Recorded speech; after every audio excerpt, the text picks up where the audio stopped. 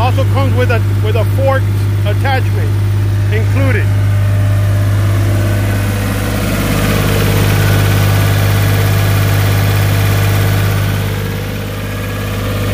Motor sounds good. Hydraulic does not engage because of the connector that goes underneath the seat. The safety seat switch is faulty.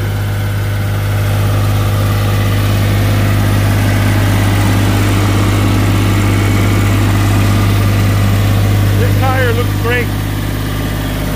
The right tire looks better than the left side.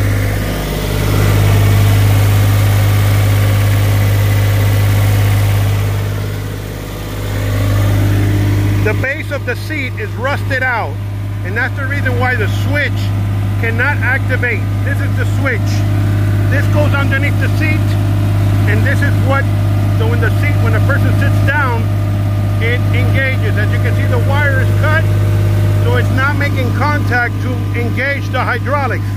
The hydraulic fluid is good. There are no visible leaks.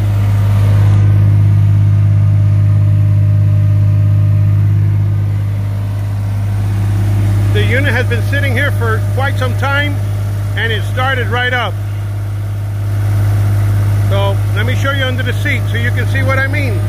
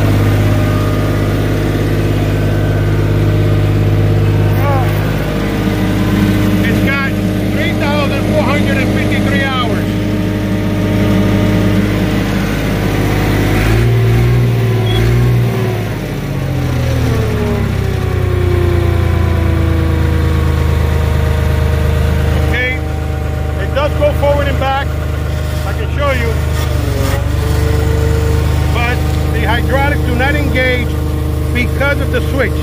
Okay, so I can't activate the switch because it's broken. So, but I'll show you the hydraulic fluid. I believe it's here. Wait, they showed it to me. Here it is.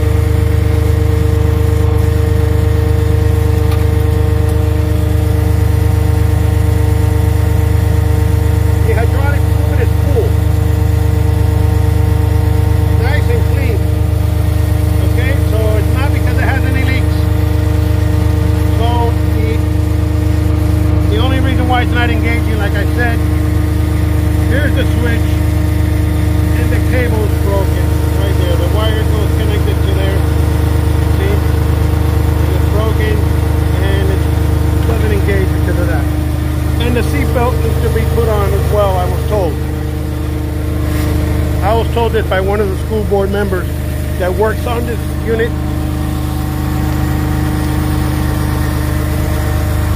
All right, well, good luck. And I hope if you need it, you get it. Thank you.